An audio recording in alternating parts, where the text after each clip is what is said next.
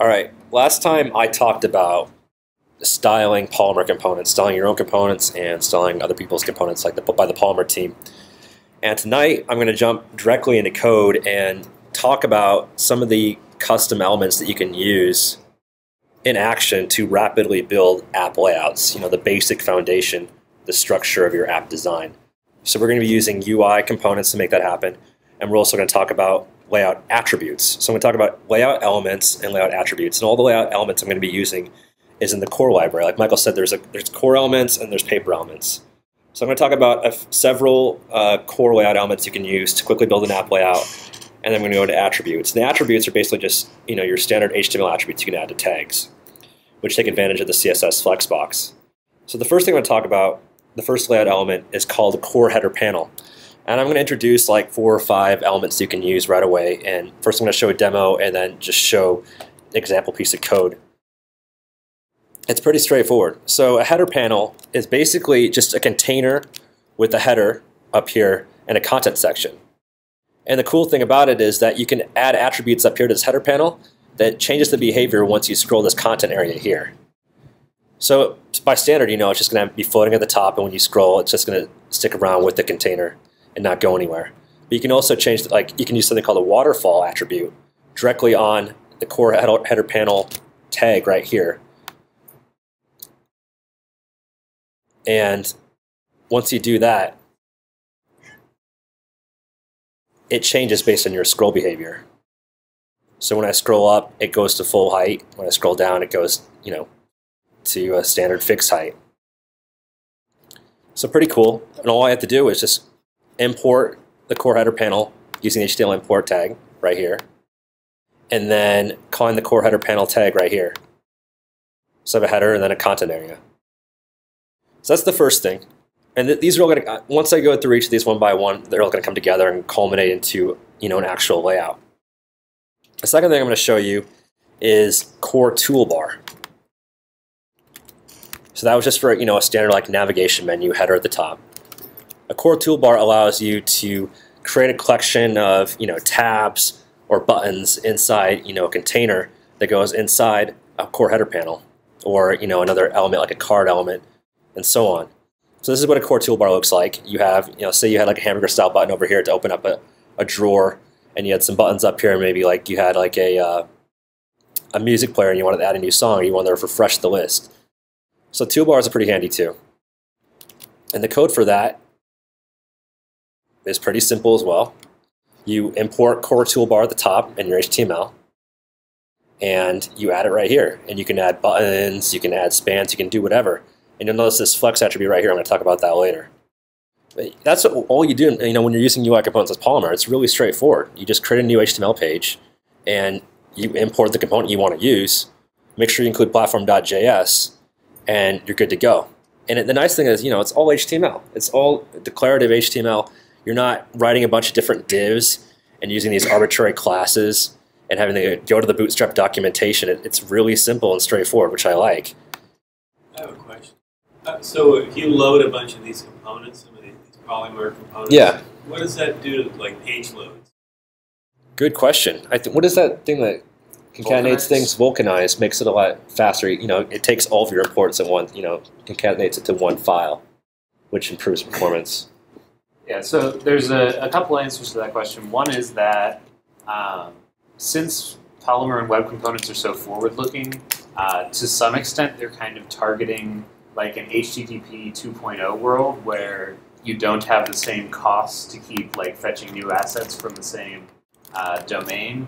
And then the other side of that is for today, you do have a tool called Vulcanize that Google made that will basically inline all of your HTML imports. So it's sort of like concatenating and minifying your JavaScript, except for it's tailored for web components. So, oh, really? Yeah. Oh, is that what that does? Yeah, so it's basically it takes all of your imports and just crushes them into a single file so that the page load doesn't have to make lots of network requests. So it's kind of like compiling SAS or compiling any of these other things. Exactly like that. Yeah. And so core header panel, core toolbar. One of the last things I'm going to show you as far as elements go is the core drawer panel, which is basically just a side panel that slides in when you click a button. So let's say you had a mobile site, and if you use the Facebook app, you have like a hamburger style icon button up here. You click it and a menu slides in, and that's all it does. And at a full resolution on a desktop, it's already there. But when you go to like a phone resolution, it collapses. And the code for that is also straightforward. You have core drawer panel, and then you have a drawer div to put in your navigation menu or whatever, and then a content div. And I mean, there's not too much styling involved. Like, a lot of it's taken care of for you, but if you want to make adjustments, you just use a style tag or an external style sheet and change the background color and whatnot. So all those things are pretty cool, pretty simple. The last element I'm going to show you is something called core scaffold, and that kind of brings all these things together very quickly. So as you can see, I have a drawer right here that slides in. I have a header panel up here. I have a navigation menu right here in the drawer. And the code for that, oh no, I killed it.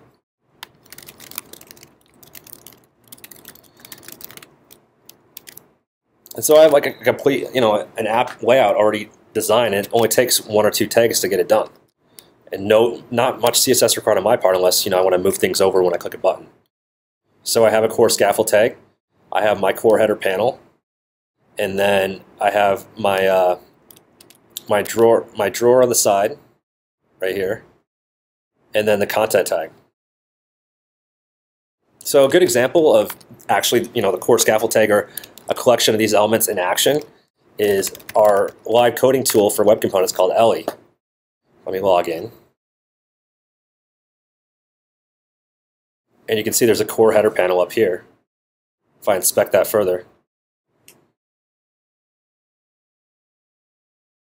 which is also part of our core drawer panel. So if I click this, your elements slide in. And so all we had to do when we first fleshed this out is, create these tags, and then I went in as a designer and I worked on an external style sheet and, changed the background color, and that was pretty much all I had to do on my part. The rest is done all in the HTML using these elements and layout attributes, which I'm going to go into next. Do you have to do the CSS inside the template inline? You can't pull in an external one? You can. It just depends. Like if you're styling other people's components, my recommendation is use an external style sheet and pierce in the shadow DOM with special selectors. You don't have to actually edit the template. You don't have to do the style tag inside the template tag for that component. That'd be just way too tedious. Right. So it's platform independent, right? Suppose I have an ASPX page. On that, I can reference the library. Yeah, you just add the platform.js and then import the elements you want to use. Right. And for the most part, I mean, it works in most browsers. I think they're supporting IE10 and up, right? Yeah. And sometimes it works in IE9, but it's really easy and fast to make a basic app layout. I mean, if you have like a standard, you need a header navigation bar, you might need a drawer panel, and you have a content area. I mean, that's all there is to it. And the next thing I'm going to talk about is layout attributes. So let me go to my example for that.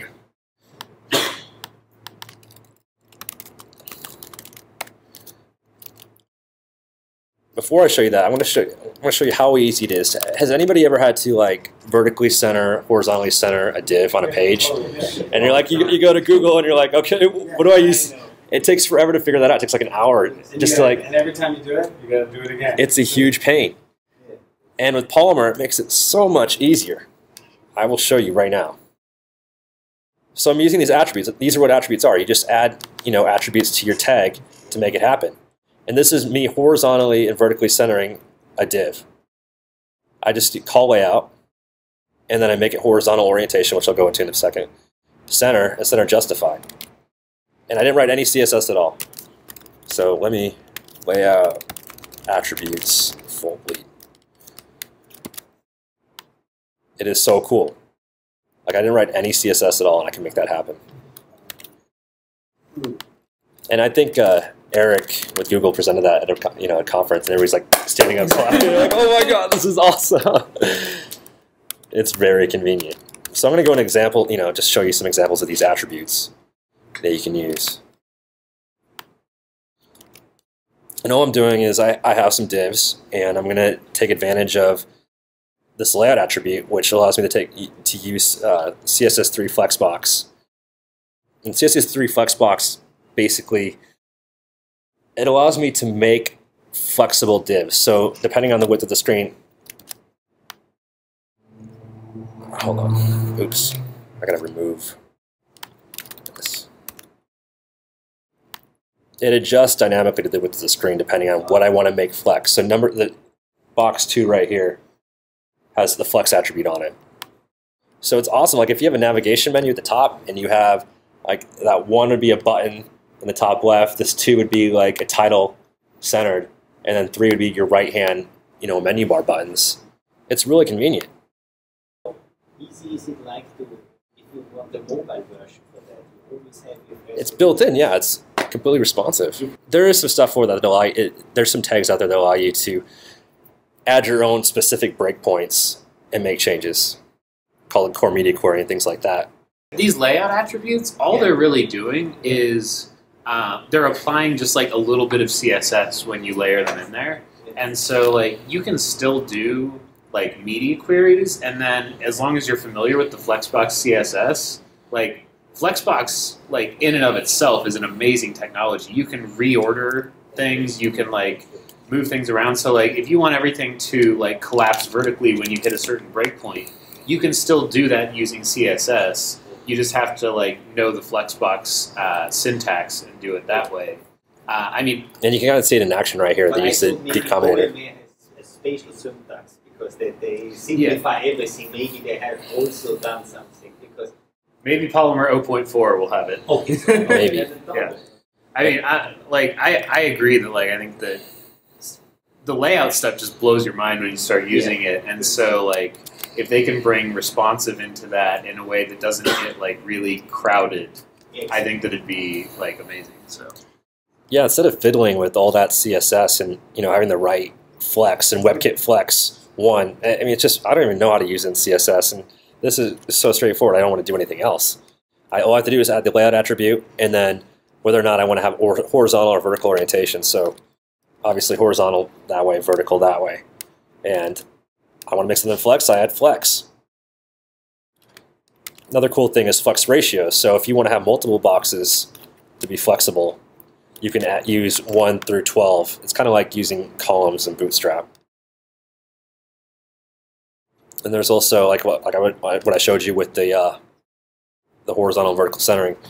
You have a vertical center, and then to get horizontal center, you have to use center justified.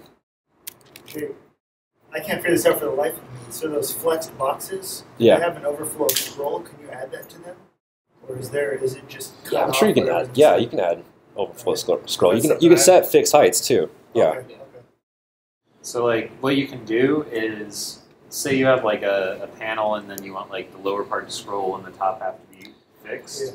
Yeah. You can use the flex attribute to make the lower panel just like fill the screen, and then you apply an overflow scroll to that element, and then you can do new like flex layouts inside of that will then scroll on their own independently. So like you can like actually build layouts for the first time ever like using Flexbox. It's fantastic. It's very powerful. There's a website, and I think it comes up in the first couple results if you search for Flexbox, that's like the things that Flexbox fixes, and it's just like a list of like every, the Holy Grail and all of these other like problems that you've had with web layouts forever, and Flexbox just fixes all of them.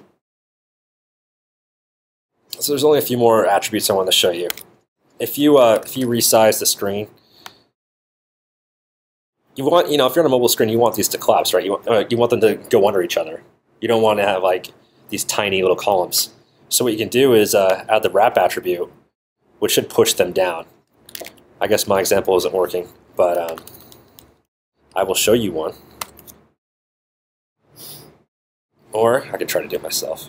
Anyways, and then there's also, like Michael was saying, like you can also change the ordering, which is really convenient when you're on a mobile device and you have, you have the specific order that you need in your DOM. So you have div 1, div 2, but you need to show div 2 before. So you have like a 2-column layout, and on the side was an image, and you want to show the image after the paragraph.